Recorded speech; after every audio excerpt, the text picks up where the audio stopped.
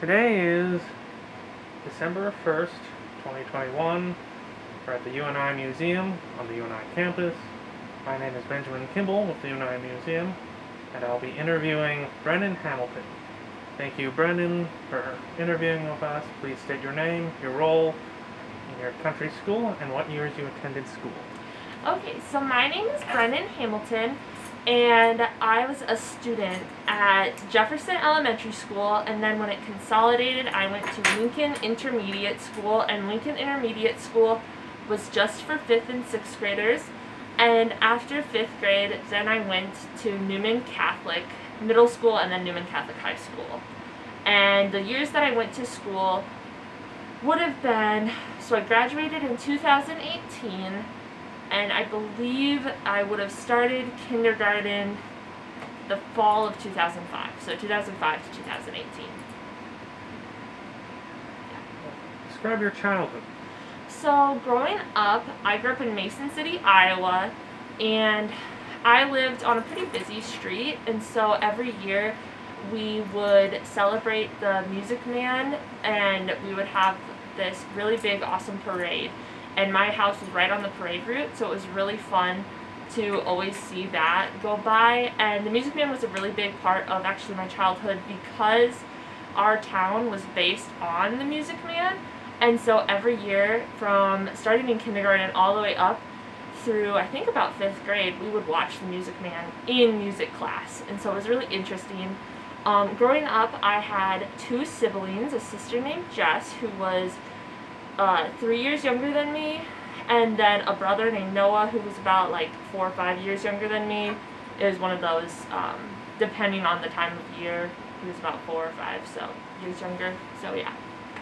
And of course I had my 2 parents, Brent and Katrina, and my mom was a teacher. Well, now she's a teacher for 4th grade, but at the time growing up, she was a Christian ed director, part-time at the church. And my entire childhood, my dad has worked for North Iowa Area Community College. He has been a math teacher and then an ethics teacher, and he's become a deacon in the United Methodist Church, and he's now a pastor in the United Methodist Church, and he works at Geneva United Methodist Church. What were your interests as a child? So as a kid, I always really loved reading and history. One of the things that I always joke about was that me and my friends would always play a lot of games based on like historical fiction, and one of our favorite games was to play Titanic at recess. And so we would always pretend to be like the poor people, you know, and we never typically would ever get hit by the iceberg. It'd usually just be us living on the ship. So I always thought history was really interesting, and like I said, reading. When I was a kid, I was a part of the Talented in Development reading. So I always really enjoyed being able to leave classes sometimes and go to reading and just looking at different books and, you know, all of that. I also just really like talking in general, so that was always fun. Did you like school? Why? I did like school. I was a big, huge nerd. I always looked forward to it, and I don't know, especially back to school time, I just really loved going to get new backpacks and pencils and pens, and I was a kid who always liked to bring cold lunch to school, so I was like getting a new lunchbox, and it was just a really fun atmosphere. And I had a lot of friends too, so that helped to make me want to go to school, is to hang out with my friends. What role did school play in your upbringing? School was a huge role. My mom always jokes with me that on the second week of kindergarten, or within the first month, I went to her and I said, you know, Mom, I've learned it all. I'm good. I don't need to go to school anymore. I am set for life. Because, you know, I was pretty sure I knew everything at that point. And my mom looked at me and she said, listen, Brenna, you gotta go to school until you get your master's degree. Like, once you get your master's degree, then you can quit school. But up until then, you gotta just keep going to school. And so now I'm in my 2nd year of getting my master's degree, so I guess, you know, she was right. Okay. Did school influence you as a child?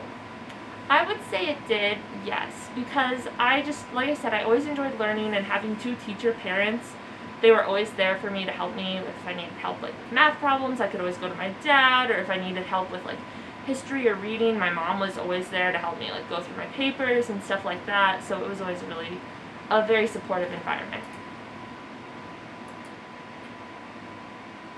Yeah.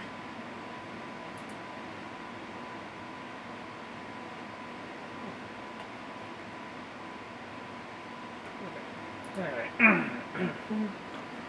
where and when did you attend country school? So like I said, I attended Jefferson Elementary School from 2005 to I believe 2010. I want to say that was the end of 4th grade. So from kindergarten to 4th grade, I was at Jefferson, and then in 4th grade, that's when they switched it to be Lincoln Intermediate, because up until then, the way that the school system worked in public school in the school system in Mason City, Iowa, was that there were 4 elementary schools: Jefferson Elementary, Roosevelt Elementary, Hoover Elementary, and Harding Elementary. And then when you got to middle school, they would break you off to be John Adams Middle School, which was, I believe, Jefferson and Harding, and then Roosevelt Middle School, which was Roosevelt and Hoover, I want to say. But then once you got into the high school, then all 4 would go together. But then when they consolidated it, it was, you know, still the 4 elementary schools, but then once you got to Lincoln, which was like 5th and 6th grade, then that was when all of the 4 elementary schools came together, rather than having it just be from 4 to 2 then to 1. And they said that they did that to try and make a better connection and make everyone feel more united as like Mason City, rather than people identifying by what middle school or what elementary school they went to.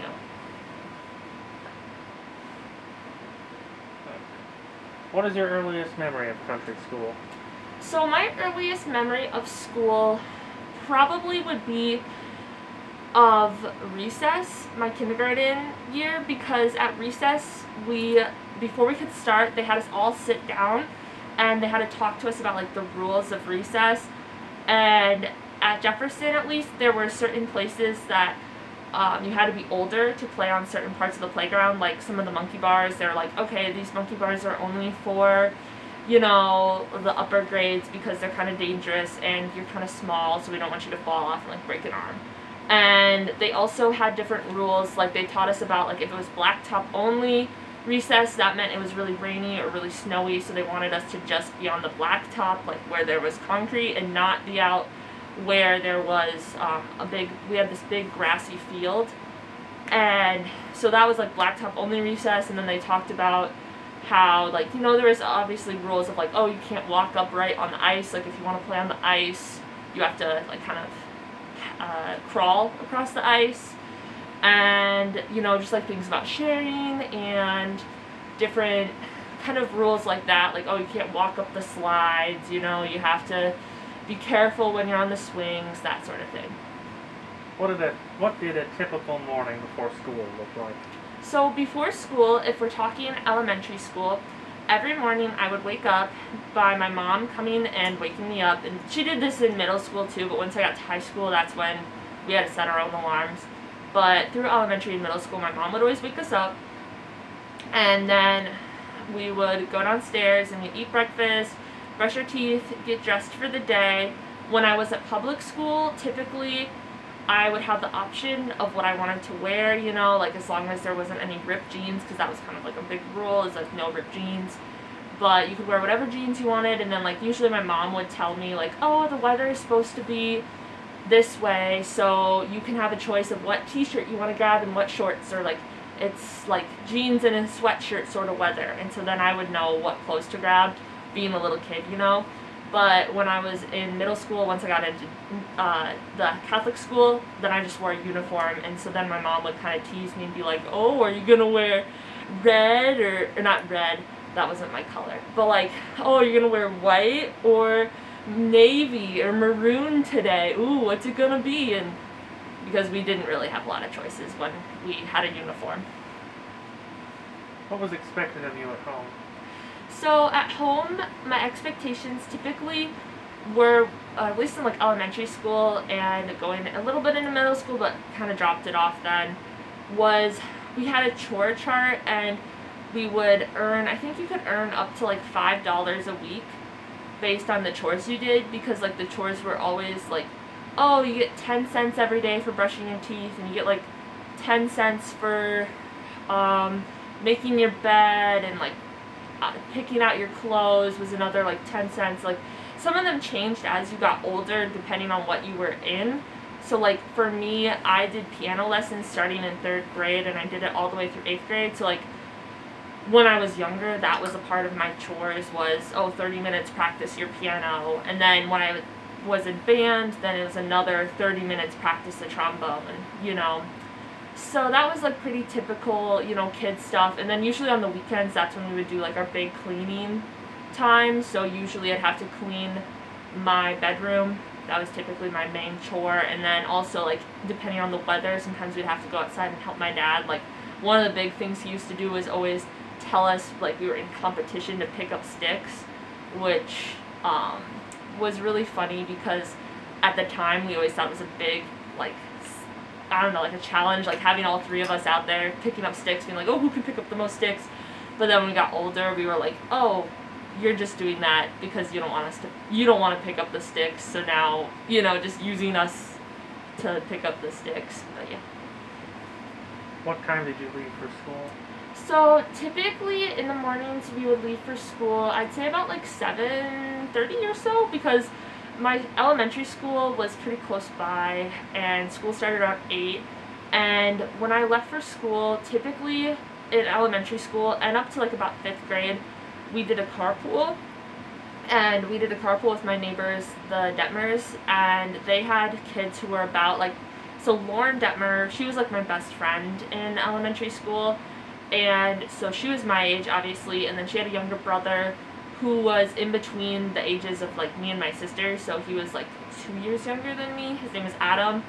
And then Miriam, her younger sister, was in the same grade as my younger brother Noah, and so we played a lot with the Detmers. Like typically in the mornings, like a lot of times, like if my mom drove, then in the afternoons, then her mom picked us up, and then we'd play at the Detmer's house until like 5, till supper or so, and then we'd cross the street. Or typically, it would depend on our age, because if we were younger, we couldn't cross the street alone because like the street we lived on was really, really busy. But once we got to be like in upper elementary school, then we like learned how to cross the street by ourselves. But yeah, so usually I'd go over to Lauren's, or Lauren would come over to my house, and it was pretty fun. How long did it usually take to get there?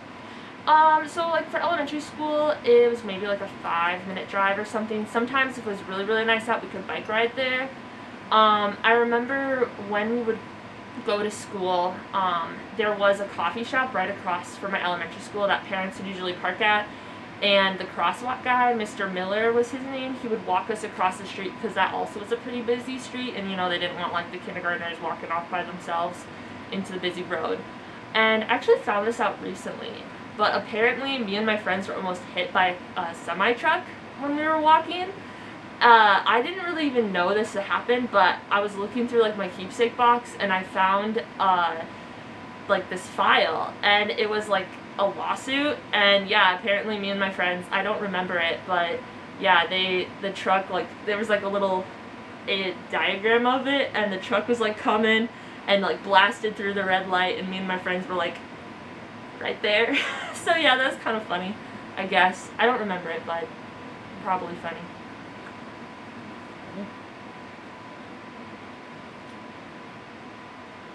Were there ever any troubles besides that in getting to school? Not typically. I mean, I know there was one time it was really snowy out. This was in high school, and it was really, really bad weather, and we had, so when you were a senior in high school, you would take English classes at NIAC instead of at your high school typically. And so I remember like everyone was making it out to NIAC because nothing had canceled yet, because it was like an early morning, like 7:30 class. And I was just about ready to go when they canceled it. But apparently, because since my high school was really, really small, like 32 kids, we had a Snapchat with everyone in it, like a group chat. And this one boy told us all how he got like stuck in the ditch. But thankfully, his dad, he got stuck in the ditch, but it was like really close to his house, so his dad was able to get him out. And then also too, when I was in high school, it was kind of funny. My dad didn't think it was very funny, but I had parked my car, and one of the wheels had gotten a little bit into the grass, you know? And overnight, some of the snow had melted, but then it refroze around my wheel, and I was going to be late to Mass. And the principal was pretty strict about if you were on a NIAC class, you couldn't be late to Mass. You had to be there on time. And all of my friends had already gone to school, and I was already running late, but my car was stuck. I could not move it. I was like slamming on the gas and everything. So my dad had to come home between classes, and he had to like push my car out, and he was very upset about that because he got really, really muddy too, because it was like in April, I want to say. So yeah, that was kind of a struggle bus to get to school. And then also too, Mason City has a ton of trains, so a lot of times you would want to leave before trains were going, because otherwise you could be stuck there for like an hour. It was really miserable. So yeah. So you mentioned attending a Catholic school. Yes. So, were you a Christian, or Protestant, or Catholic? So I was a Protestant, and at my school there was about a third of the class was Protestant. So that was about the ratio. I don't know, it was a pretty chill time. Yeah. Why did you decide to attend a Catholic school? So I decided to attend because my mom got a job there, partially, and then also partially I was pretty miserable after the consolidation happened, and so I just really wanted to be at a place where I could make friends and be where I felt safe. And so yeah, so that's why I switched over. Did your school have nuns? We did not. Well, I take that back. Technically we had one, but she was in the elementary school, and she retired like right after I got there, so I wouldn't have really interacted with her either. Her name was Sister Joan, and everyone always talked about how they really liked her, but that she was pretty strict. And I know that Newman did have nuns back in the day, but I never had any of them. So were Protestants or non-Catholics treated differently from Catholics? For the most part, no. I mean, I never really experienced that. If anything, I would have teachers treating me nicer because they wanted to show that, like, Catholics were nice and, like, not, like, the stereotypes, you know, of being, like, a mean person or anything. And so I had, like, some really great religion teachers that honestly almost convinced me to become Catholic, but I decided against it. But, yeah, like, my my middle school religion teacher, Sue Brager, she was just phenomenal. I loved her classes. She was just such a kind woman, just awesome. And so was Mrs. I'm forgetting her name, but she taught freshman year religion, and she was just a really awesome teacher too. So what was religion class like? So religion was pretty chill.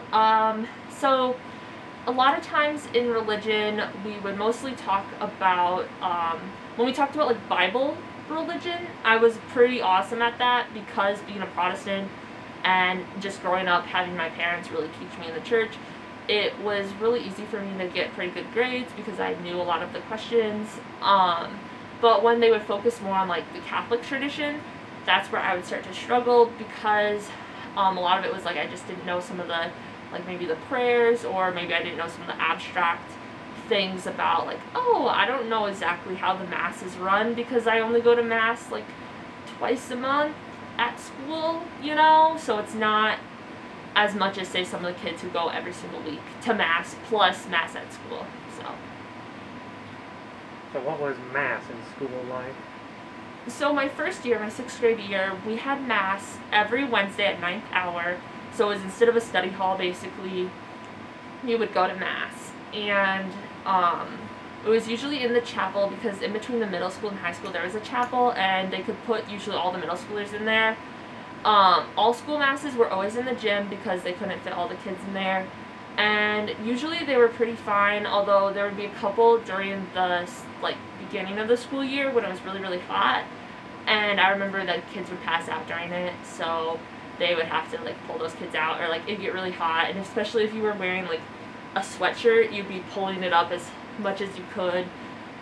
Most people, once they got into high school, when they wore their sweatshirts, they didn't wear like a Newman shirt underneath, so they couldn't take it off because otherwise it'd be dress coded. So that's why they'd always roll up their sleeves. But yeah. And then after 6th grade, that's when it went to about twice a month, with once a month being all school and then the other time a month being just for like the middle school or just for the high school. And usually the high school masses were always in the gym as well. It was just middle school that typically just went to the chapel. And then also during Advent season, it was always really fun because on the Mondays, that like right after the Sunday, Monday morning, they would gather us all together and we'd like light the Advent wreath and then do like a quick little like prayer service, and it was really fun. Kind of got you in the Christmas spirit. Did you have any holy days off that the local public schools did not? Sometimes we would get Good Friday off, although with busing, when we started to share busing, that changed because we had to kind of copy what the public schools were doing as well. So were there any differences really between the Catholic school schedule and the public school schedule? Not a ton actually. Like I said, because of busing, we had to pretty much kind of work together with that. I think they had different class periods because of course they didn't have like a religion class, so I think that their schedule was only 8 periods a day instead of 9 periods a day, but I'm not 100% on that because I only kind of knew what my public school friends told me, but that's what I sort of gathered. Was there a division or rivalry between the students of the Catholic schools and those of the public schools?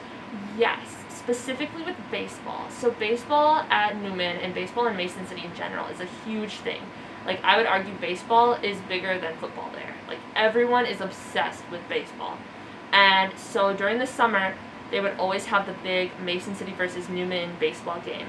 And it was always really interesting because Newman was a really, really small school. Like I said, like I graduated with 32 kids in my class. So we were like a 1A school, and the public school was like a 4A school or a 5A. Sometimes it'd go in between. And we would always beat them. The Catholic school would. And the public school would always accuse the Catholic school of like recruiting or spending money to try and like snipe players or buy out players from like other countries or other places, which is ridiculous because like Newman did not have the money to do that, and they definitely did not do that. Like, none of the players were purchased, and none of the players were like secretly from other countries that they had brought over to be really good or anything. That was always the scandal that they always tried to perpetuate, but it was totally false. Was your school accredited by the state?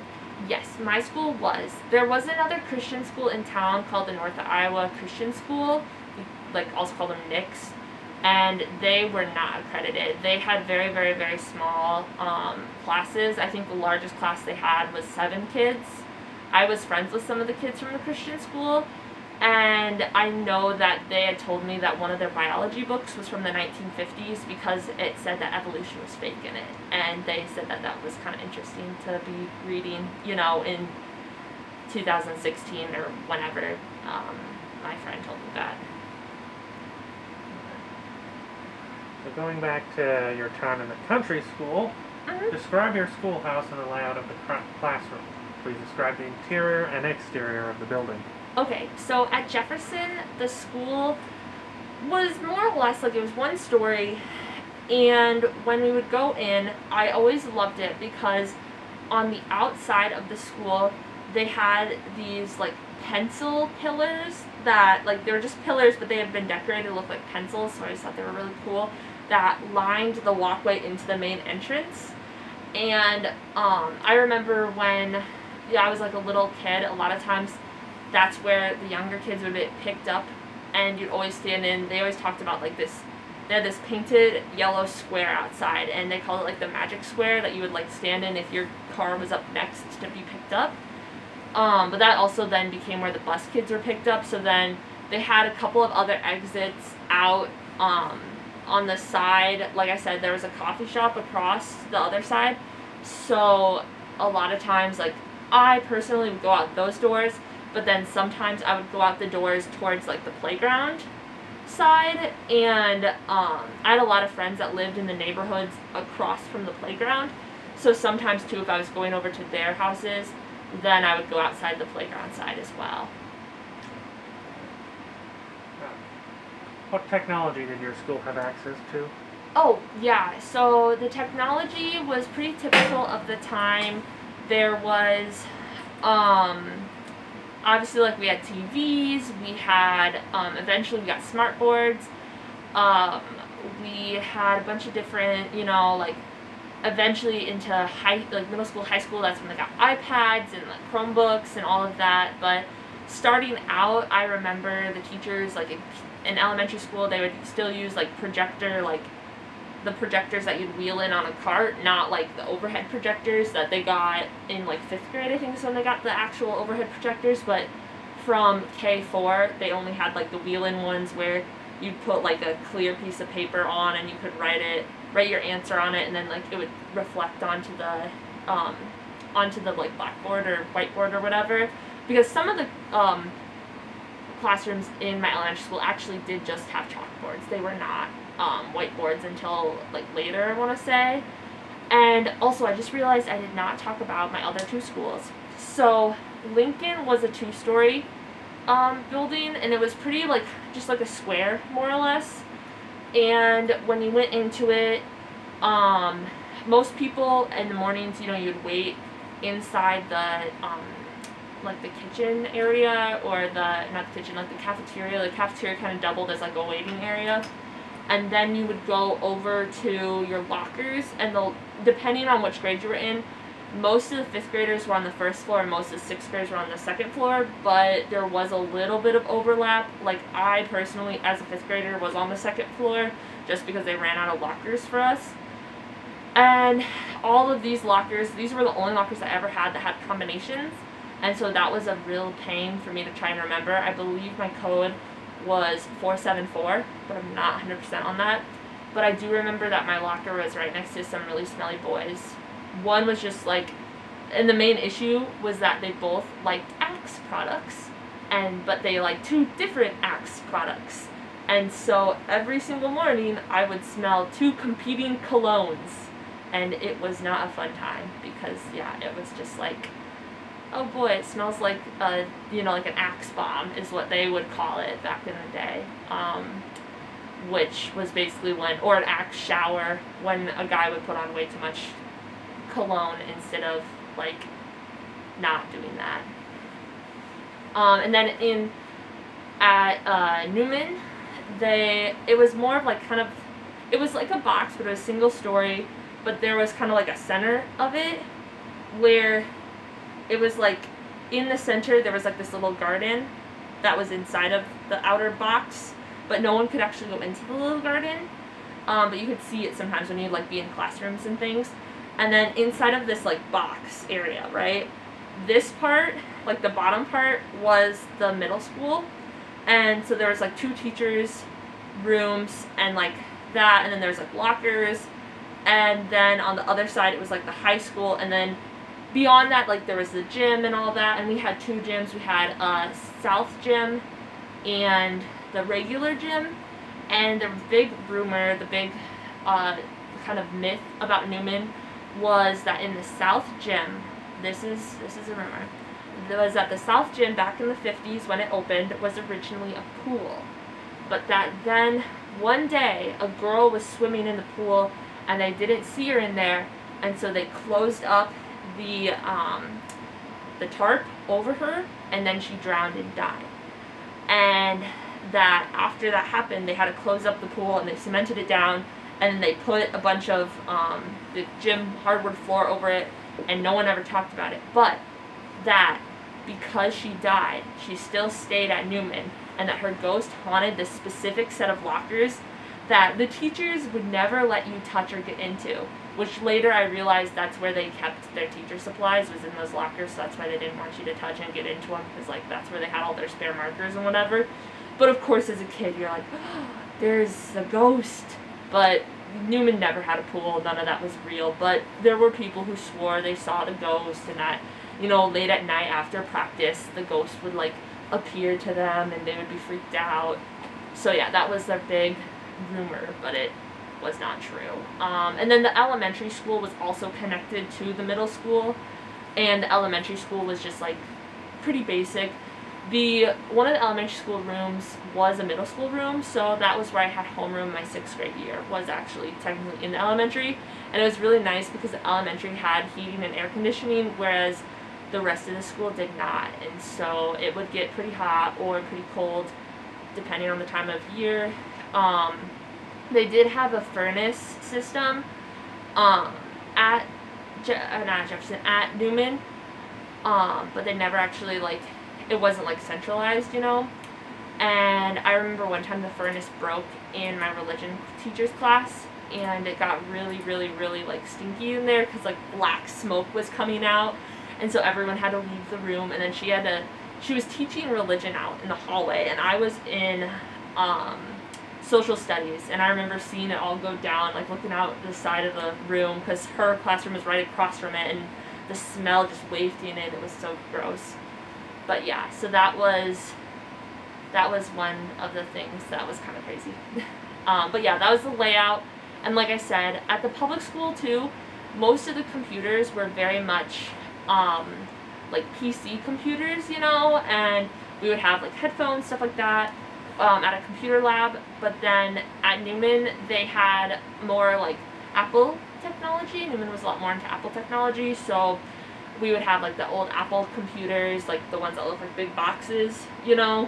So those were kind of interesting to have, but then they upgraded them to be actually like Macs, and it was pretty nice. But yeah. When you arrived at your country school, how did your school day typically begin? So depending on the day, like depending on the grade and stuff, that would kind of differ. Typically, you know, you go to class, you would say the Pledge of Allegiance, although that stopped really once we were in 5th grade. Like, they did that more for, like, the elementary schoolers, because elementary schoolers thought it was fun. I never actually knew how to say the Pledge of Allegiance correctly, because, you know, as a little kid, you don't always know the right words, and so instead of saying indivisible, I said indivincible all the time, because I didn't know what the word was. So yeah, so we do that, and then at Jefferson, on Fridays, they would usually have the 5th graders do this like newscast, and they would turn on the TV, and it would always start with the one song, you know, like A, B, C, it's simple as 1, 2, 3, it's easy as do, re, mi, A, B, C, 1, 2, 3, baby, you and me, and then it would like cut to the like 5th graders' little newscast, and I always thought that was really fun, and I always wanted to be a part of the news team, but then once the consolidation happened, then they stopped doing that. So it was kind of sad because, like I said, I always thought it was really fun. And like sometimes they'd go around and interview people. So if you were chosen, you'd get to be interviewed. And then they do like the morning announcements and usually say if anyone had a birthday and if there was anything special, like, oh, we're doing, you know, like hearing tests, or we're doing some sort of event in the gym. Usually that's what they would do. But yeah, so that was usually what they did. And then also same with in middle school and in high school, like usually they would just say the morning announcements, and in the Catholic school we would always pray to start off the day, and sometimes it would be over the announcements, but sometimes like your teachers would just do the prayer. It kind of depend. And then at the end of the day too, for the Catholic school, they'd always say this one prayer, and then they'd also read out, so Newman Catholic was based off of Cardinal Newman, who is now a saint. At the time, he was not a saint, he was just blessed, so we'd always talk about whether or not he was going to become a saint. But they would always say this benediction, I believe, that he wrote. I do not remember it, but we would always say that at the end of the school day. What did students usually do when they arrived at school? So, if it was in elementary school, if you arrived early, usually you'd throw your backpack in your locker and you would go outside and play until it was time to come back in, you know. If it was cold out, you'd usually just stay in the classroom and talk because, you know, you couldn't really do much else. But then when you were in 5th grade, like I said, you usually go to the cafeteria and you just chat with your friends, go find some people. And then in high school and middle school, sort of the same thing, like people would just meet up in the cafeteria to chat. Although when I was in middle school and high school, my mom, worked at the school, and so usually I just stay in her classroom and help her out if she needed to, like, cutting out different little things for the day, or like sticking things on the students' like lockers or on their desks, or passing out papers. That sort of thing is what I personally typically did. How many students were in your classes, both in your country school and at the Catholic school? Yeah, so at Jefferson, the average class size was about 75 kids, so there was like 3 little sections typically growing up all the way through. At Lincoln, that's where there was obviously all 4 schools came together, so that was, I believe, about like 400 kids. And then when I went to the Catholic school, my graduating class was, like I said, about like I think 32 or 34, something like that. 34, because there were 17 girls and 17 boys. How do you remember your classmates? So I remember them all being very kind to me. There really wasn't a ton of issues that I had with like bullying or anything. Everyone for the most part was pretty kind. I mean, you'd have like maybe some snarky people every once in a while, but that was sort of just life, I remember, I don't know, just like a lot, it was very much like a family vibe, I would say, where just like with your family, sometimes you get annoyed with them, but they're still your family, so you're not gonna like do anything really mean to them because, it's like your sibling, which I always thought was funny because, like, especially at Newman, we'd always say the Newman family, and it was always so true because you always just felt like everyone there was your sibling, and it was always funny because, like, hardly anyone ever dated from, like, Newman kids hardly ever dated each other, like, in my grade. It was always just weird, like, oh, why would I want to date that guy? I remember him way back when, like, being gross, that's, ooh. So, like, a lot of times, if you were going to date someone, especially in high school, you would outsource to other schools because everyone else just felt like they were, like, your brother or your sister or something. So it's just like, oh, why would I want to be with them? But yeah, it was very much like a family, and which I appreciated. How would your classmates remember you? I think they remember me as being, like, really shy and quiet. When I was in middle school and also in high school, I was very, very, very self-conscious. It was to the point where, I am not even kidding you, I would have literally rather stabbed myself in the hand and written in my own blood than turned to one of the kids in my class and asked them, hey, can I borrow a pen? Because I was just always very, very worried about how people would perceive me, how people would see me as a person, I was just always very nervous about that. And the interesting thing, though, is that I actually told some people that later on, and they all were like, what are you talking about? We all like you. What are you, and I just was so worried about being hated or about how I was understood. But I didn't really need to be, so that's sort of how I was. What lessons did you study at the country school and at high school? Yeah, so obviously we did all the basic ones like reading, writing, language arts, which I'd always abbreviate as LA.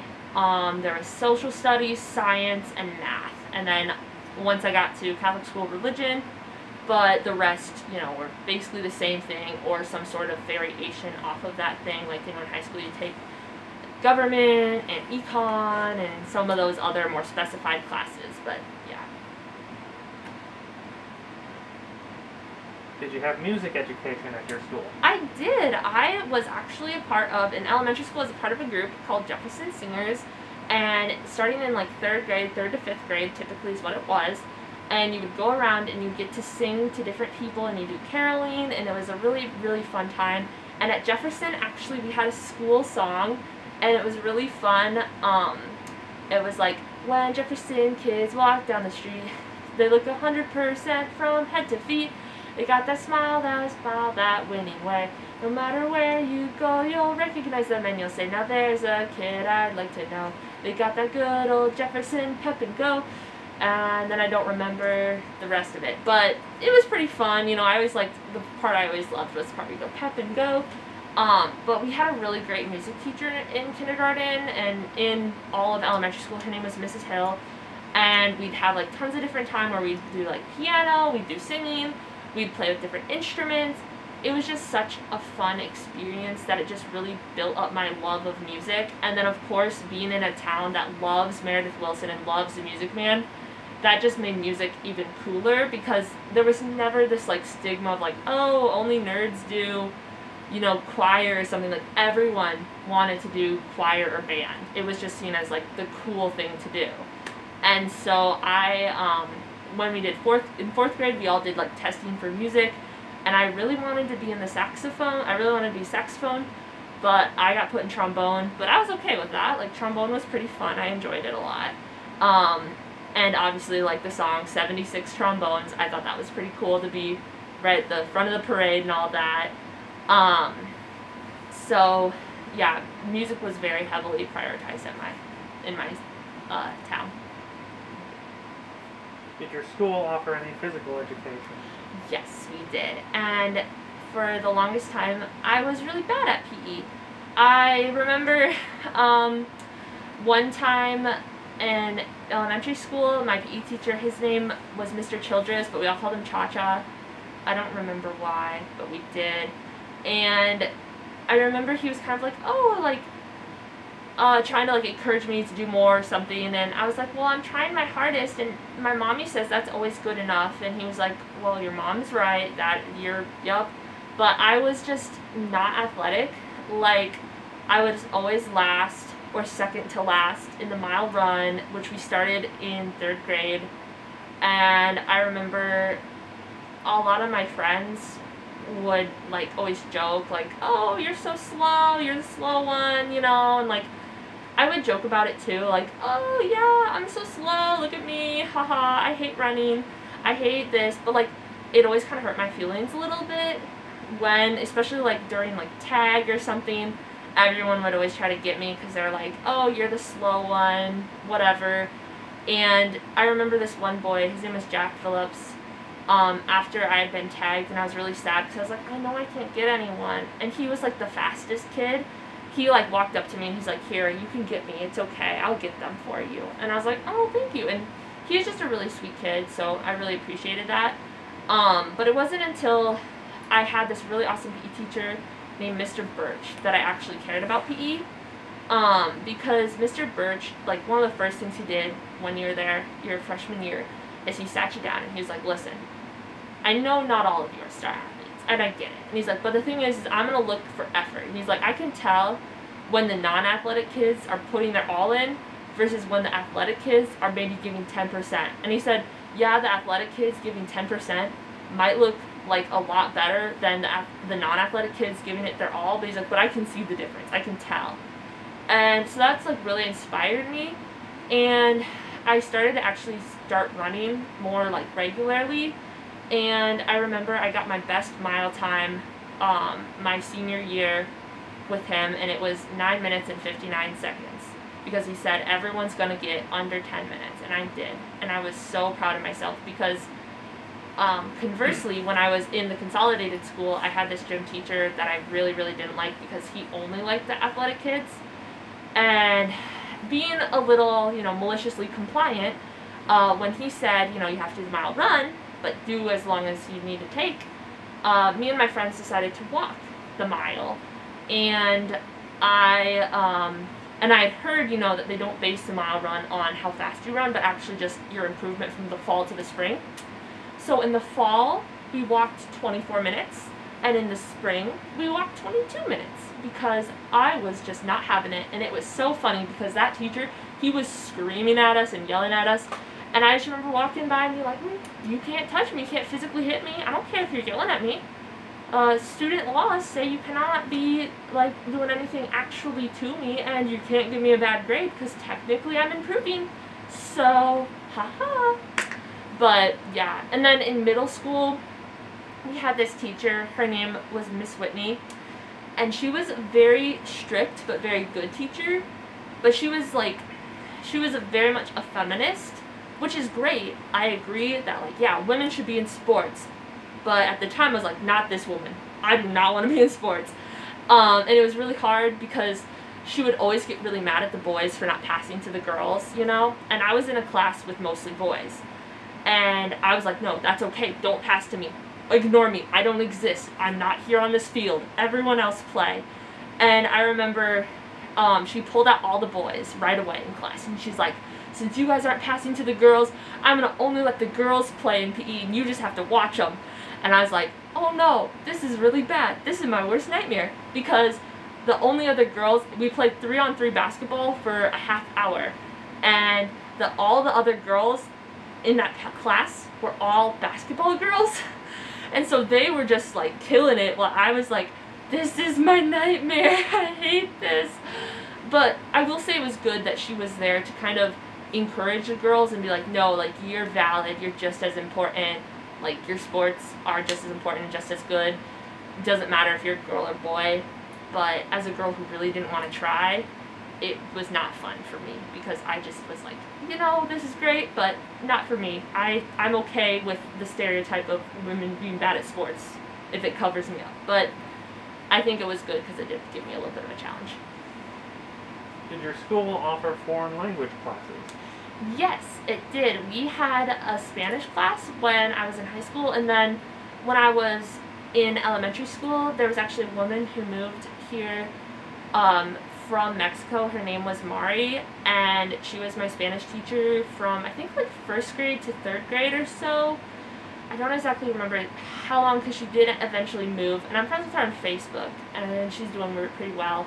But yeah, so I learned Spanish originally from her, and then my friend's mom taught Spanish up in the high school, so she kind of like took over for a little bit, but like not really. And then when I was actually in high school, then I took Spanish from at the Catholic school, and it was really good. Yeah, I was always pretty good at Spanish too, so I remember one time there was a substitute in the class, and he's like, oh, who's the best kid in the class? And everyone just pointed directly at me, and I was pretty proud of that moment, but yeah. Did your school offer art classes? They did. It was mandatory up through 5th grade, and then, actually no, 6th grade. And then after 6th grade, they then allowed you to pick which specials you wanted, although in middle school you had to pick at least one special, and then once you were in high school, I think you had to have one, like, art, whether it was choir, band, or actually art. And when I was in elementary school, I liked art, but the art teacher didn't like me.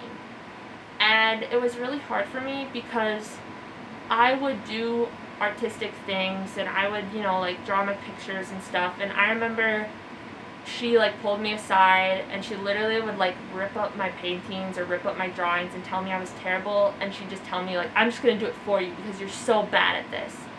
And she'd do that for literally every project, so while a lot of other kids would have art projects that they would keep, I never had any because my mom was like, because I told my mom what was happening, and my mom was like, well, I'm not gonna keep these drawings that aren't drawings that you've done. And so, like, my mom and dad would always encourage me to do drawings and stuff at home, so then that way I wouldn't get kind of like attacked by this teacher a lot. But she really made me hate art because, like, a lot of my other friends, they were always, like, praised in her class, and they were always, like, the good kids, whereas I was always told, like, oh, you're terrible, you'll never do this, you always draw so bad, you know. And I just remember all the time seeing those papers get ripped right up in front of my eyes. And I never cried in the class because I didn't want her to see me cry, you know, kind of be strong. But it hurt, you know, and yeah. And so, yeah, I never really developed art because I kind of became a little bit of a snob and, like, anti-art and being like, oh, well, like, art's just for weirdos, whatever, because it just made me mad, you know, and it was just a way to deflect. But really it just made me sad because it's like, oh, I wanted to be good like my friends. And I remember too, one of the things she told me, she's like, the only thing you're good at is drawing a straight line. That's all you could ever do. Which in my head I was like, I didn't say it, but, like, at the time, but, you know, like, when you think about things later, I was kind of like, well, then good, I'll become an architect and make a lot more money than you. But I didn't, obviously say that because, you're like 7 or 8. You're not going to say that to a teacher, but you're going to think it in your head. Did your school offer special ed classes or gifted classes? We did. So actually we had different rooms for both special ed and also for the gifted room, and in the special ed class they had a dog, and the dog's name, I don't remember the dog's name, but I do remember that the dog was there, and that was one of the first things they also had to teach us, was not to pet the dog, because the dog was like an emotional support dog, and like if the dog had the gear on, we weren't allowed to touch it because it was like at its work. But it was a chocolate lab, and we always liked petting it. Oh, its name was Zeke. Zeke was the dog. And so we always liked it because like when Zeke was off duty, you could play with Zeke and pet Zeke, and it was really fun. And I remember they were talking about putting me in some sort of like special classes for writing numbers, because I was really, really bad at that. I would write them backwards. And I remember my mom, she then, while they were kind of talking about doing that, every night she would have me write numbers on like a notebook. Like if I was going to be watching a show or something, she would hand me a notebook, and we'd just sit down and I'd just write specifically the number 3 and the number 5 over and over and over again into like the notebook. Like I'd fill up like pages of it until finally I'd get it right, so then the teachers would kind of get off my back. So I did that, and then like I said, I did TD reading from 1st grade to 4th grade, and I really, really loved that. For the most part of it, it was just me and this other boy named Raroon, and Raroon was in both reading and math, but I was just in reading. And in reading, usually you just leave reading class, and you go, and our teacher, Mrs. Anderson, would usually have us read a separate book, or we'd do like kind of big projects. Like I remember I did a project on Helen Keller, and I also did a project on Rosa Parks. And I remember Raroon did his project on MLK, and this was like when I got in trouble for talking in the hallway, because me and Raroon were giggling because instead of saying the Supreme Court, I said the Sour Cream Court, and so we were laughing really loudly about that in the hall, and the teacher came out and yelled at us. So, yeah. Did your school have a guidance counselor? We did. Her name was Mrs. Despinis. This was in elementary school. In middle school and in high school, the guidance counselor's more just there for, like, oh, we'll be guiding you towards college, But the guidance counselor in elementary school is more about, like, mental health. And Mrs. Despinis was really, really awesome.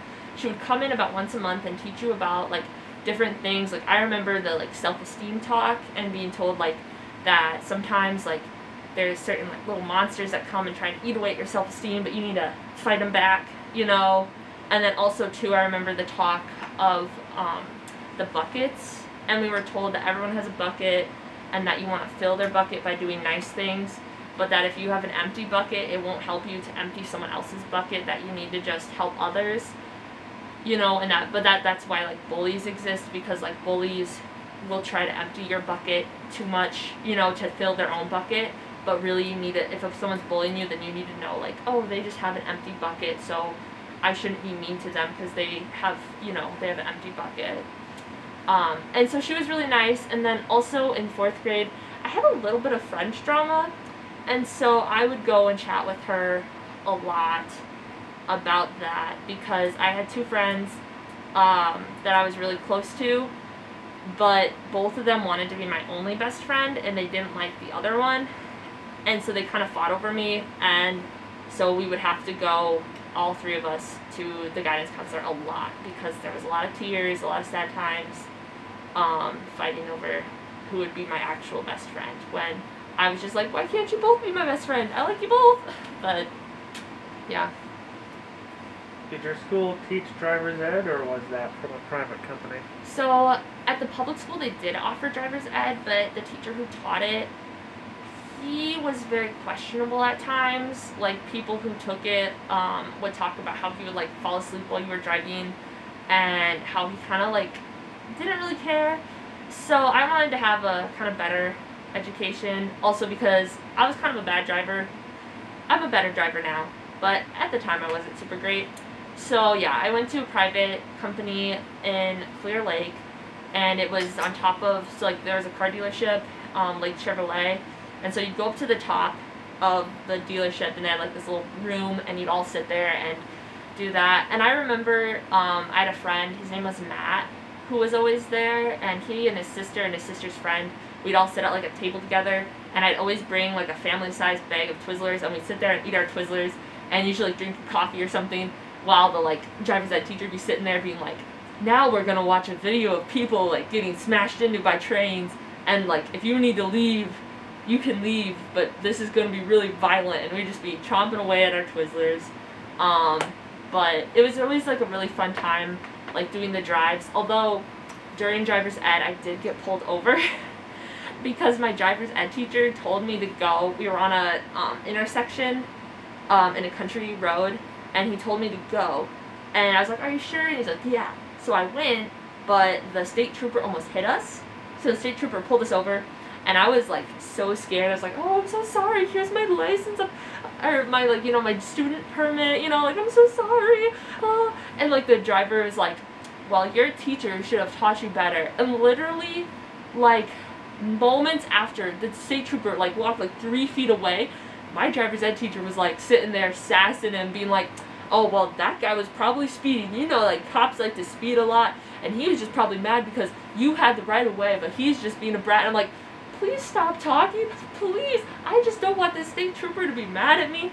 And the state trooper was fine, but he like kept kind of being snappy at the driver's ed teacher too, and I'm just like, please don't give me a ticket, please don't give me a ticket. But I didn't get one. It was fine, but it did scare me a lot. Did your school teach cursive? Yes, it did, and I was pretty good at cursive, although I didn't like it. I thought that it was pretty boring and like tedious because we didn't really have to use it for anything besides signing our name.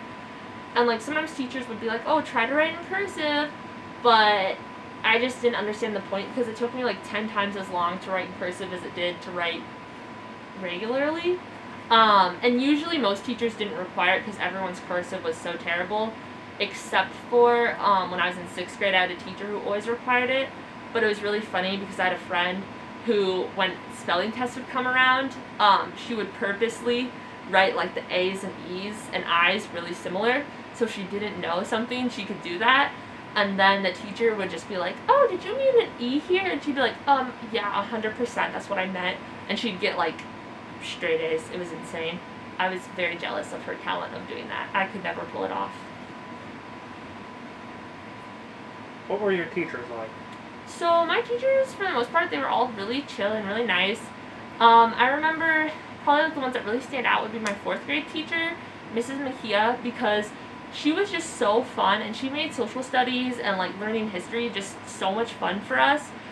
She always had like fun little activities as we were learning the regions. We'd do like different little things, like when we did like the Northeast, we did an assembly line, and I remember that because we assembled little Hershey's Kisses together, and then at the end we'd get to eat them. And then also when we were in the Northeast, we did like a walking thing where we pretended to walk up all the stairs of the of the Empire State Building. And so I thought that that was just a really fun class. And also Mrs. Mejia had lived in the same house that I lived in, you know, like she had been the person who lived there before us, and so it was really fun.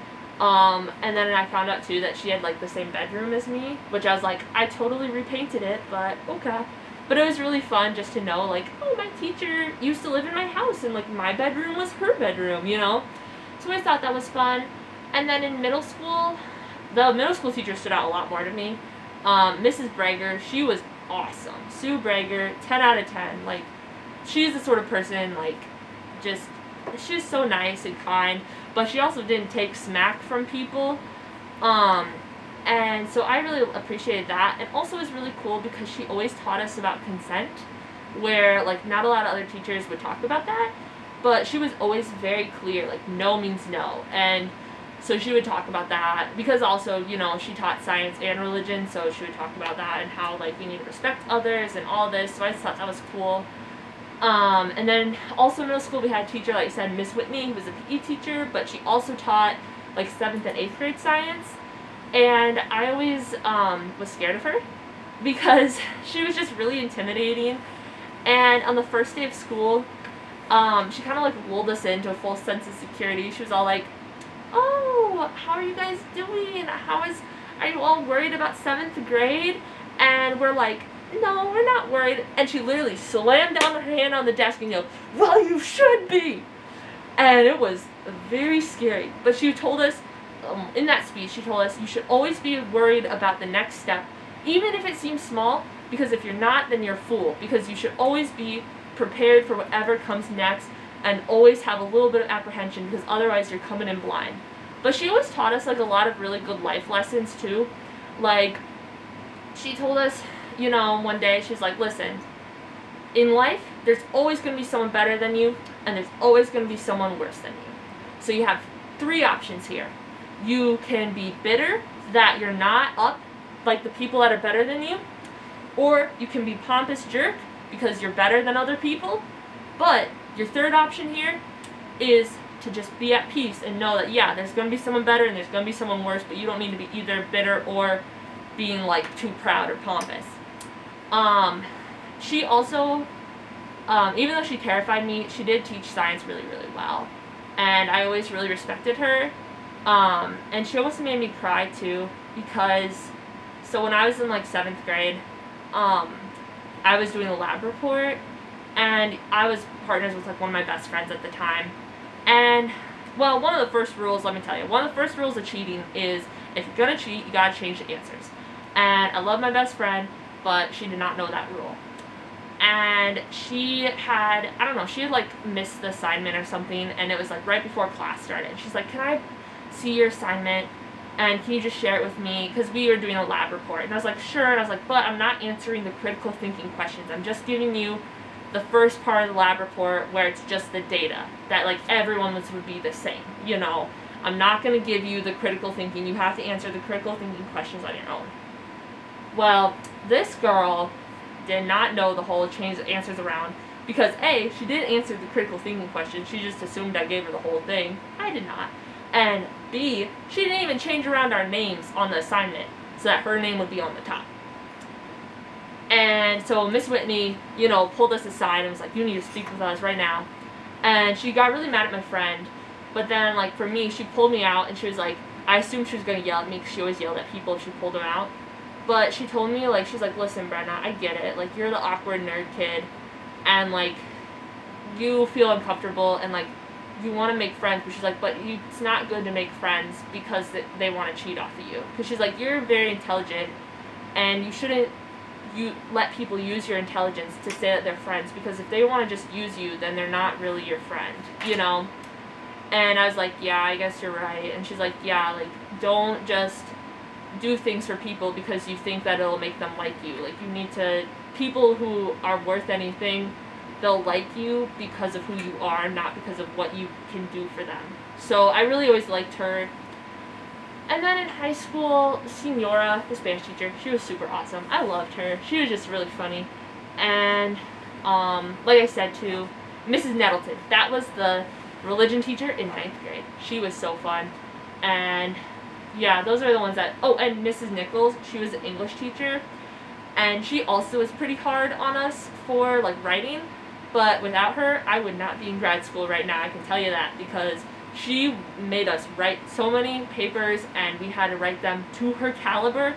Like, you would just, anytime you handed in a paper, just expect red marks back, because you'd have to redo it.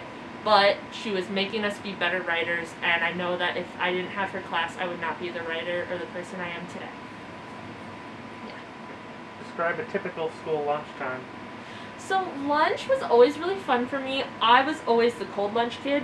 So typically, because I was really picky, from kindergarten through 5th grade, I would always have a peanut butter and jelly sandwich. That was my favorite.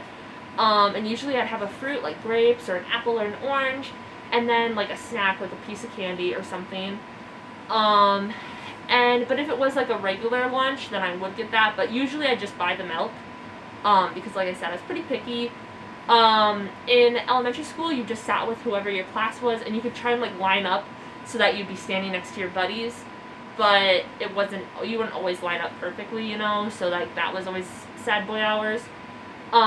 In 5th grade, you kind of got to sit wherever you wanted, because like the 5th graders just had a lunch. At 5th grade at Lincoln during the consolidation, one of the things they tried to introduce was this ticket system of like if you did a good thing you get a ticket. But the thing is if you already were a good kid, you didn't get tickets because they didn't feel like they had to reward you for doing the basic things. So I never got tickets because, you know, the teacher wasn't going to give me a ticket for bringing my pencil in, but he would give the tickets out to the kids who never brought their pencils and that sort of thing. But I realized, you know, that a lot of my friends, well, the classmates that were around me, they oftentimes did not get like desserts a lot, or like especially homemade desserts. And so I realized I could trade my desserts for tickets, and then I could use those tickets to buy the things I really wanted, which were smelly highlighters. And I ended up getting over 75 tickets through bribing people that way and like doing a little barter and trade. I even got a teacher to do it too. I was like, oh, I don't really know if I'll want my cookie. Do you think you'll want it? And she's like, oh, sure, thanks, honey. And I'm like, can I have a ticket for it? And she's like, you know, you shouldn't bribe teachers. I'm like, I know, I'm sorry. And she's like, well, you're being good, so I'll give you 2 tickets. Thanks for the cookie. So, yeah, I did run a little bit of an underground system during lunch. And then in middle school, too, I also would sell little friendship bracelets. Me and my friends would make them. And we oversaturated the market, though, and everyone, literally everyone, girls and boys, had friendship bracelets. And we even started trying to outreach into like friendship necklaces and friendship rings, but those didn't really take out too much. But yeah, in like 6th grade, 7th grade, and 8th grade, you had to sit kind of like, so 6th graders were in the middle, 7th graders were off to one side, and 8th graders were off to the other side. But you could sit in those sections, you know. Although I do remember sometimes if we were too loud, they would introduce a seating chart at lunch. And seating chart was always my birthday. And in 7th grade, I had to sit next to this boy who was really, really, really gross. And I remember one of the things he did at lunch was he sat down and he's like, hey guys, want me to make it snow? And we're like, what? And right over all of our lunches, he just went like this and shook out his hair, and dandruff went everywhere, all over all of our food. So no one ate that day because we were all just pretty disgusted by that. Because yeah, what do you do to that one? And then in high school, you could kind of sit wherever you wanted in the lunchroom. How did your school day end? So the school day ended when usually the bell rang in elementary school, and in middle school you had to wait all the way through, and then your parents, you know, would pick you up.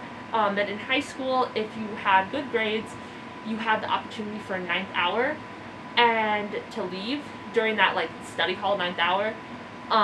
And usually for me, since I was a teacher kid, until I had my own car, I couldn't leave during 9th hour. I usually had to just stay, or I'd go down to my mom's. Also, like I said, since I was kind of awkward middle schooler, a lot of times you couldn't leave a classroom unless you had a teacher's signature to leave. So I would forge my mom's signature on my planner and say, oh, my mom scheduled me to go down to her office to help her clean during 9th hour, like in middle school and stuff. And they would just be like, oh, of course, because, you know, like I said, I was a good kid, so they would just let me go do it. And that, I only really did that if my mom hadn't signed my planner for like the week out, you know, but typically she would just sign it out because she's like, yeah, you don't have to sit and be bored at 9th hour, you can come and hang out with me, I don't really care. So yeah, so that's usually what I would do during those times. Yeah. What was expected of you after you got home? When I got home, typically, you know, you always had to do homework first, then you could play. And also, too, homework included, like, band work, too. So a lot of times, like I said, if I got home, I'd have to do my 30 minutes of piano, 30 minutes of trombone, And then I could go play, although sometimes I wasn't always perfect with that, especially as I got older. I kind of stopped with trombone and band practicing like at all, because I was pretty good, so I knew I could get away with not practicing so much. So yeah.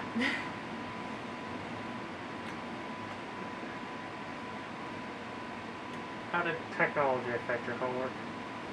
So technology really changed the way homework was done. So I remember in like elementary school, you know, they still were wanting us, you know, to go to the encyclopedia and look up your sources in a book, and like nothing was trusted online at that point. Like you could use maybe one online source, but the teachers were like, we still don't want you using it because the internet, you can't trust the internet. And even if you use like the New York Times, it'd still be like, I don't know, you got that from the internet. Someone could have made a fake New York Times website and, you know, or whatever. So they were pretty strict on the internet when you were like a little kid. And of course, you know, you always got the talk as a little kid of like, oh, you know, don't share your information online to strangers, that sort of thing. You know, pretty basic internet safety stuff. But then when I got into like 5th grade, that's when they started to introduce like PowerPoint and like using a flash drive to save your PowerPoint. And then also like writing your papers online through Microsoft Word. And then when I went to Newman used Google Docs, so we didn't use the PowerPoint like Microsoft products at all. Like I said, it was more of an Apple school, so they used Google Docs a lot more, so we would use that, and it was throughout that time period that like using technology was a lot more acceptable. Once we were in high school, that's when the school introduced using this application called Google Classroom. And so in Google Classroom, your teachers could post assignments, and then that's how you'd know like where to find them, and then you'd submit them through Google Classroom. And one of the things I always really hated, and that some teachers even do this to this day, is the teacher would wait until like late at night to post the assignment, or like that was due the next day in class. And so you would have to bring home a lot of your books on the off chance that your teacher would drop an assignment, you know, like 5 p.m. and be like, oh, surprise, you have this. But like most teachers were pretty considerate. There's only like 1 or 2 that would do that, but it would be really aggravating when they would, because if you didn't bring your books home, then you'd have to like rush to school the next morning so you could get your homework done in time before class, and so you wouldn't get like an F or something. What extracurricular activities did you participate in? So when I was younger, and like in elementary school, I always had to be in a sport.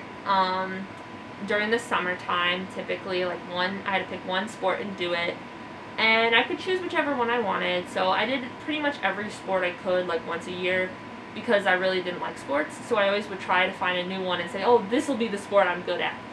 It was not. So like I did like basketball sometimes, I did horseback riding, I did tennis, I did you know, like a lot of different other little things. The one thing I really loved as a kid was swimming, and so after I passed through all my swimming lessons, then when I was in 3rd grade, I joined the swim team. And so from 3rd grade to 5th grade, I was in swim team. And so every summer and all through the year, I would have swim team practice, and I was pretty good at it too. Like I would get ribbons and stuff. But yeah, a lot of those other things the other sports never really stuck the way swim team did. But then once I got into 6th grade, in 6th grade I tried to do a travel basketball team, because I was like, oh, I did it once as a kid, maybe I'd like it again. I am not a basketball player. Even though I'm tall, that is not a forte, that is not something I'm good at. And I remember I bumped into someone while we were on the court, and I literally stopped, and I was like, oh, I'm so sorry, I didn't mean to bump into you. And the lady like looked at me like, this is basketball, that's kind of the point, you know? But yeah, I was not aggressive, so sports were not really my thing. And then in 7th grade, I did volleyball, and I wasn't like a huge fan of actually playing, but I still liked the sport, like in theory. So in 8th grade, I had actually broken my toe, and it kind of gave me an excuse to not play, because I always wanted to, you know, participate for the social aspect, but like not for the actual sport aspect. So I was able to then be like their manager, and I was able to like take stats and do their numbers, which I continued all the way, all 4 years through high school, and I loved that. I loved feeling like I was part of a team, even though I didn't actually have to do like the workouts and stuff. And then also in 7th and 8th grade, I did track, which I know I said I wasn't much of a runner. I was not, but again, I did it for the social aspect. And also in 7th grade, from 7th grade to freshman year, I was in Taekwondo, and I got to be a green belt. So that was really fun. And I also, like I said, I was in band. I then, when in high school, I did like jazz band too. And I did writing club, and I participated in like National Honor Society. And then also in high school, I actually took classes at the local community college a lot of times during the nights or online. And I ended up actually graduating from the community college at the same time that I graduated from high school because of that. So in a way, taking those classes kind of was my extracurricular. So, what was this consolidation like for your school? Yeah, so when we consolidated from 4th grade to 5th grade, I remember I really did not like that because I loved my elementary school. It was just like a perfect kind of place. I felt like everyone knew each other, everyone was pretty friendly. And also the thing is that I really honestly truly believed, you know, like when they said like, oh, we're all friends in like elementary school, like I believe that. I believe we all were friends. And so to me it was like, oh, I'm being taken away from all my friends. And because there was a lot of that identity in what school you went to, I felt like it was hard because like, oh, we're now no longer Jefferson kids, you know, the Jefferson kids that walk down the street, like with our song and everything, like, oh, now we're just Lincoln kids. And also too, there was a lot of special events that they had planned for 5th graders that I no longer would get to participate in. Like, the 5th graders would always read this book called The Chocolate Touch, and then you get like a bunch of chocolate as you read the book. They also would get to carve pumpkins in school. Like I said, they did like the news caption. They just got to do like a lot more fun things that I had really like spent my whole elementary school life looking forward to. And then it felt like it got all taken away because once we went to Lincoln, none of those other teachers had those traditions, so we just didn't get them, you know? And also it was really hard for me because when I was at Lincoln, the way that the system worked, because there were so many kids, was the school was broken up into 3 like families. So you were either in family 1, family 2, or family 3. And literally every Jefferson kid but me, basically, was in family 2. I was in family 3, and in each family there were 2 classrooms, and I was in like classroom 1, and I had one other friend who was in classroom 2. But you never saw each other in those other classrooms. So I was all alone in this class.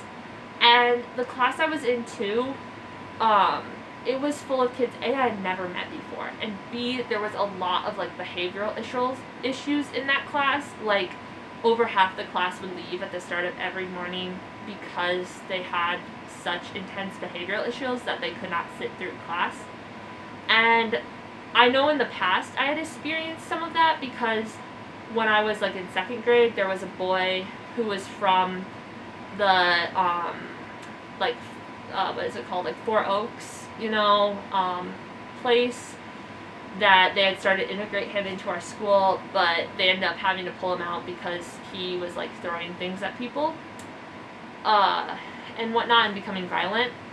But it just was kind of shocking for me for that reason. And also too, a lot of the kids that were in that class, they were A, from a totally different school than me, and B, most of them were from a very different socioeconomic class than I was. Like at Jefferson, most of the kids, like I was like the poorest kid, you know, like most of all my friends were either my socioeconomic status or higher, you know, like either everyone's parents were like middle class or higher. So this was like the first time I was in a class full of kids who were not middle class at all. And it was a big shock to me because I remember we were doing like a family day, and this one girl came up to me, and she was kind of like a mean girl, but so I kind of expected her to say something mean to me. but she like looked down at my picture, and I just brought like a family picture, and she just goes, "Wow, you really have a perfect family, huh?" And I was like, "Well, what do you mean? No, I don't. Like, my siblings are so annoying. They're not perfect." And she goes, "Well, yeah, you do. Your whole family's together there. Like, your mom and dad aren't divorced. None of your siblings are in prison. Your family's perfect." And I just remember that, like, just shocked me, because it's like, wow, I guess you're right, you know? But yeah, no, that class definitely had some problem people in it, though. Like, yeah. And so it was a big shock to me. That, specifically that mean girl, too, that I just talked about. I remember one of the girls that I had kind of befriended in that class, it was a big trend back then to put glitter in your hair. And this girl, the mean girl, you know, she walked up to my friend and was like, "Oh, hey, I have some hair glitter you could put in your hair." And my friend was like, "Oh my gosh, thank you." And she put it in her hair, like, right before we had, like, recess. And it was glue. It was glue with glitter in it. That's what she had given her as the hair glitter. And so my friend had to spend the rest of the day with, like, one of the, like, teachers that was, like, around, or, like, an aide or something, washing out her hair in the bathroom, because, yeah, the mean girl had tricked her into putting glue in her hair. So it was definitely a lot different from Jefferson. So how did you feel about all of that at the end of the day? Like I said, I really didn't like it. I would cry a lot about going to school. I called it Stinkin' Lincoln, because I really did not like it. Like I said, I had befriended a few people in the class, but for the most part, that class that I was in was just really not someplace that I felt comfortable in. I remember, too, like, there was this one guy who was, like, really creepy, and he would never, like, he would never look a girl in her eyes. He would always stare at her chest, and it was just really creepy, and I always hated that. And, you know, like, among other things, it just was not a place I felt comfortable in. Also at Lincoln, too, they had over 3 code reds, which a code red is, like, they shut down the school. And I know at least one of the times was because someone had stripped completely naked and ran around the school. Completely naked. So that was a very odd, just a really odd experience. And I remember, too, my mom had even asked the school, like, "Can we please put my daughter with her friends, because she's kind of miserable, she doesn't know anyone, she doesn't really connect with anyone." And they told my mom no. So that was pretty tough for me. So then that's why I switched over to Lincoln, or to not from Lincoln to Newman. Do you remember any major local, national, or world events that occurred during your school years? Yes. So technically, I guess I did live through 9/11, technically, when I was 1, but I don't remember it. But I do remember it being brought up, like, all the time as a kid. And I remember, like, the Middle East wars. And I remember it really shocked me, because, you know, when you're a little kid growing up, you're always told, like, "Oh, America's the greatest country in the whole wide world, America can do no wrong," all this. And I remember I was talking to this boy in one of my class, like, that was a neighbor boy, and we were playing, like, G.I. Joes, and I was like, "Oh," like, he was playing the bad guy, and he was like, "Well, these bad guys are good," and I was like, "Well, no, they're bad guys, duh," you know, like Saddam Hussein, or, like, Bin Laden. I was like, "Bin Laden's bad, he's bad," you know. And my friend, he was, like, a few years older, and he goes, "Well, did you ever think that maybe the bad guys think we're the bad guys?" And I remember that just, like, blew my mind as a little kid, because I was like, well, how could the bad guys not know that they're bad, you know? But then it, like, kind of dawned on me that it's like, oh, like, other places might not see the U.S. as, like, this great, amazing place, you know? And so that was, like, kind of a big eye-opener for me. I also remember, though, you know, because, like, obviously, like, terrorism was, like, a big thing that people were concerned about. Being a thing, too, was when Bin Laden was actually killed in May. I remember waking up and all of the radio stations were playing Ding Dong, the Witch is Dead. And I remember my mom was like really happy, and she's like, oh, like they killed Bin Laden, SEAL Team 6 killed Bin Laden, and I was like, oh my gosh, and everyone was like really celebrating. But like my mom also said though, like even though he's dead, like there's gonna be another terrorist group that comes up, because like, you know, being like a 10-year-old, you're like, oh, they killed the main bad guy, the leader, that means that it's all gone now, you know, and it's not. It obviously, you know, there's other terrorist groups that grew up out of that, but I remember just all the happiness that everyone felt, because we were all like running around school being like, did you hear that like Bin Laden's dead, like he's dead, yay, we win, you know. And that was just like kind of, it felt like kind of freeing, because like the whole time, you know, you always like heard about terrorism and it always seemed kind of scary, so it felt like really happy to be like, oh, now we don't maybe have to worry about that. But of course we did, but you know. And also I remember like in 2008 there was a big flood in Iowa, the '08 flood, and I don't remember it really impacting me per se, because like we had like some flooding, and like we, for a week, we couldn't shower because the water got turned off, so we had to go out to the country to like go to a friend's house to shower, and I remember really not liking that. But like my house was fine, whereas like there was a kid in my school, his name was Danny, and he told me that his whole house got like swept away, and that he was gonna have to totally get a new house and everything, and I was like, that's crazy, I can't even imagine that, you know. So that was a big thing, and like, and I know at that time too, in 2008, that was when like the recession started to happen, but like I didn't really feel it, but I remember grown-ups talking about it and being like, oh, the recession, blah blah blah blah blah, and I was like, okay. And I also remember too, of course, in '08, that was when Obama was elected, and I was really happy about that, because I thought it was really cool that we'd have our first black president, and he just seemed like really cool. Like he played basketball, and he'd actually come to my town to play basketball too, and so I just thought he was like a cool guy, whereas like his opponent, like Mitt Romney, just didn't seem cool. But of course, you know, you're 8, so like, yeah, that's what you're basing your political views on, is like whether or not they're cool or not. But yeah, I just thought Obama was really nice, and I remember, because my town's pretty like Republican, there was this big poster up over by the Taco John's, and every time you pass it, it was like, it was sponsored by like the Tea Party, and it was like, what's Obama's birth certificate say? And like, I didn't really understand it, because like, you know, you're a kid, you don't really get why they're freaking out over Obama's birth certificate. You're like, what? He's an American, he's from Hawaii, he's cool.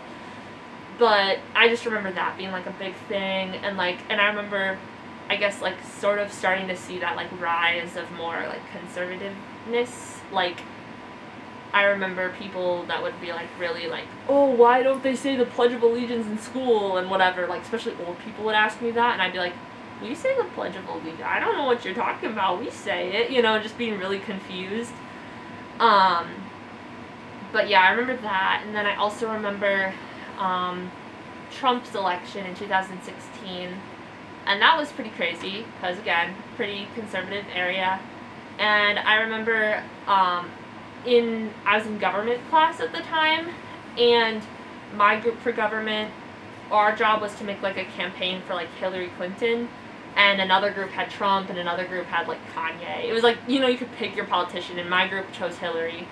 And I remember we like posted all of our posters up outside of the classroom, and a bunch of people vandalized ours and wrote like lock her up on it and stuff like that, which was dumb.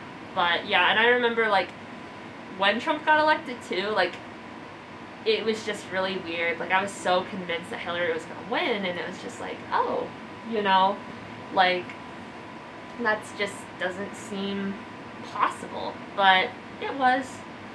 And oh, also too, I forgot about this. When I was in 6th grade, my first year at Newman Catholic, there was an incident of a bomb threat. And that day was our, like, party day, because we had earned, like, a party. I don't remember why, but we did. So the whole school was, like, kind of just having, like, a relaxed day before Christmas, or, like, it wasn't Christmas break. It was, I don't even remember, but it was, like, kind of, like, in the winter. And I remember we were doing this big dance competition for choir of who could do the dance from the We Just Dance, the, like, rah, rah, Rasputin, you know, like that song. And I remember we were like halfway through the competition when the police officers showed up and they're like, everyone, go down to the elementary school gym right now.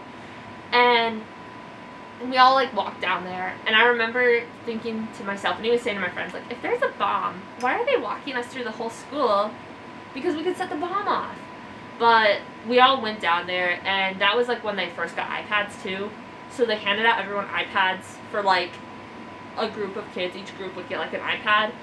And for the elementary schoolers, they could watch, I think it wasn't Frozen, that wasn't out yet, but like some Disney movie was on, like Up or something.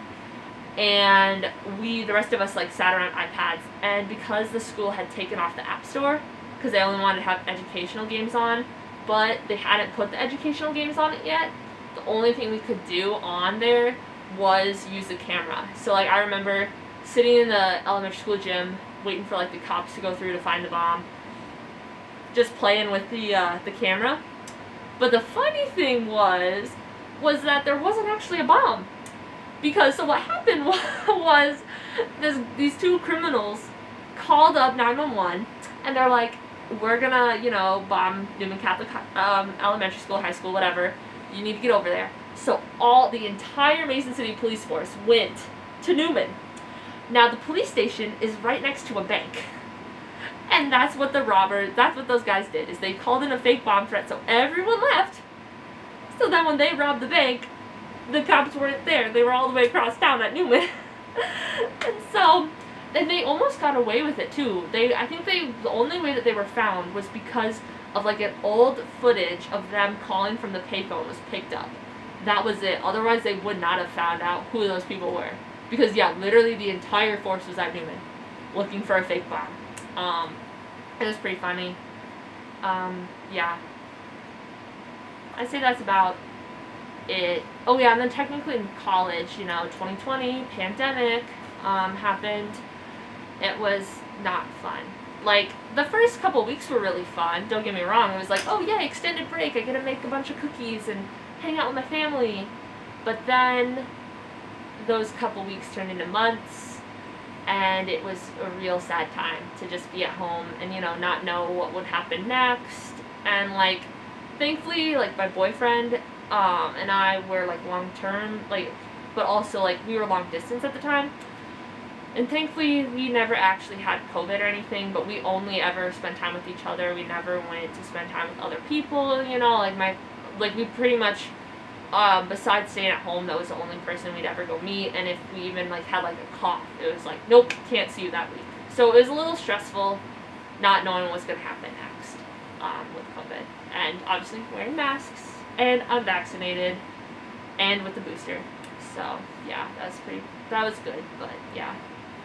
Is there anything else that you think is worth talking about relating to your school time? Not a ton. Oh, I guess there was one other thing that happened at my school, and this was in middle school, and this boy, like I said, it was the gross boy that did the let it snow thing in lunch. But his mom was very wealthy, and his dad had passed away, and because his mother was very wealthy, she paid for a lot of things at the school, and also, because of that, if he did stuff that he should have gotten in trouble for, he didn't really get as much trouble for, because she would, like, pay for stuff. Like, for example, he had broken a door, he had broken a chair. That school actually had asbestos in the ceilings, and he was known to take off his shoe and try and hit the asbestos down on people, because like there was a sealant on the asbestos, but he would like try and scrape it off and like get the asbestos on people, you know, because like that causes cancer and stuff.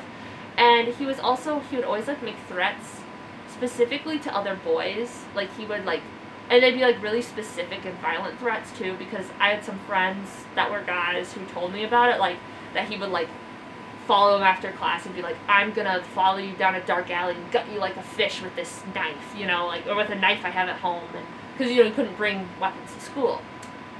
Well, anyways, this guy, he wasn't the smartest little crayon in the box, we'll just say, and one day he decided to make a fun little at-home video on YouTube about how he was going to shoot up the school, and he was going to shoot us all with the guns that his dad had given him, you know, when his dad passed away.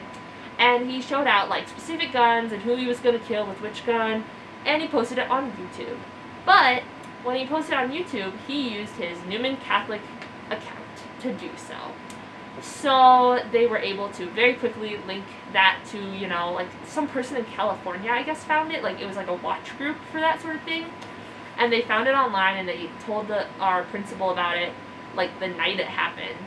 And by the next day, that kid was expelled from school, and we were not allowed to talk about it.